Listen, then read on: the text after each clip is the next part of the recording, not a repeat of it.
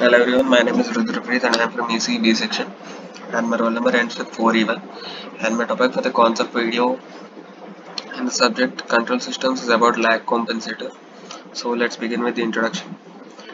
Coming to the definition, the lag compensator is an electrical network which produces a sinusoidal output having the phase lag when a sinusoidal input is applied. The lag compensator circuit in the S domain is shown in the following figure. And here we have the resistances and capacitances connected, and the input voltage is towards the left side of the circuit and the output voltage is obtained towards the right side, and we have divided this into two loops using Kirchhoff voltage law and Kirchhoff current law. Now first we apply KVL in the above circuit, considering I of t is the current flowing through the loop in time domain. Therefore we write the equation as V input of t is equal to I of t into R1 by using Ohm's law, where V equal to IR, and similarly for the R2 resistance, and 1 by C integral of I of t dt. We know to determine the response of the system, its transfer function must be determined. Therefore the transfer function is given as the ratio of output to the input, and this must also be in the frequency domain. So further we will take the Laplace transform of the above equation. We get V of s equal to I of s into R1 plus R2 plus 1 by SC, where R1 and R2 are resistances and C is the capacitance. Now coming to the loop 2, where output voltage is given as I of t into R2 plus 1 by C integral of I of t dt, and this can be rewritten as I of s into R2 plus 1 by SC, and therefore we get the final equation as I of s, which is equal to V naught of s by R2 plus 1 by SC. On substituting the above value of I of s in Laplace equation of input voltage, we will get Vi of s equal to V naught of s by R2 plus 1 by SC whole multiplied by R1 plus R2 plus 1 by SC, and we get the final expression as V naught of s by VR of s given by 1 by beta into s plus 1 by t whole divided by s plus 1 by beta of t, and hence on comparison we get the t as R2 into C, and similarly we get the beta as R1 plus R2 by R2. Hence this shows that 0 of the lag compensator will be present as s equal to minus 1 by t, and the pole will be located at s equal to minus 1 by beta into t. And this is the final expression and of the 0 and the pole obtained.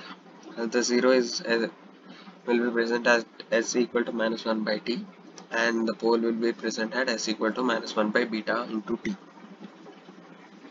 Now coming to the pole, since beta is greater than 1, therefore the pole of the transfer function is more dominating than 0. The figure below represents the pole 0 plot of the lag compensator. Generally beta is considered as 10. This is the reason when lag compensator is serially connected to the control system, then a negative phase angle is introduced.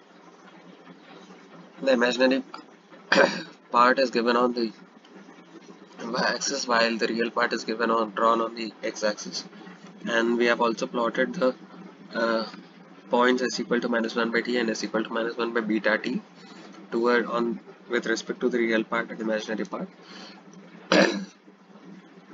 Now coming to the advantages of lag compensator. A phase lag network offers high gain at low frequency, therefore it performs the function of a low pass filter, and since the lag network offers high gain at low frequency, we can say it is a functionality of a low pass filter, and the introduction of this network increases the steady state performance of the system. The lag network also offers a reduction in bandwidth, and this provides longer rise time and settling time, and so the transient response, and therefore the introduction of this network increases the steady state performance of the system. Now coming to the disadvantage of the lag compensator. In lag compensator, the attenuation, that is the loss of signal offered by it, shifts the gain crossover frequency to a lower point, thereby decreasing the bandwidth. Though the system response is longer due to the decreased bandwidth, however the response is quite slow. A control system with a lag network shows more sensitivity towards variation in the parameters than a system with a lead network.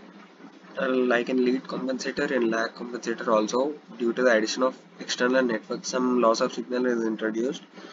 Therefore, the overall gain must be increased to handle the attenuation. But this will also increase the requirement of more elements and so the cost and space requirement. A lag compensator somewhat acts as a proportional plus integral controller, also adversely affecting the stability of the system. So this is about the information regarding the lag compensator. Hope you all understood about this. And this also acts as a proportional plus integral controller. These are the advantages and disadvantages of the lag compensator. Hope you all understood about this. Thank you. See you again.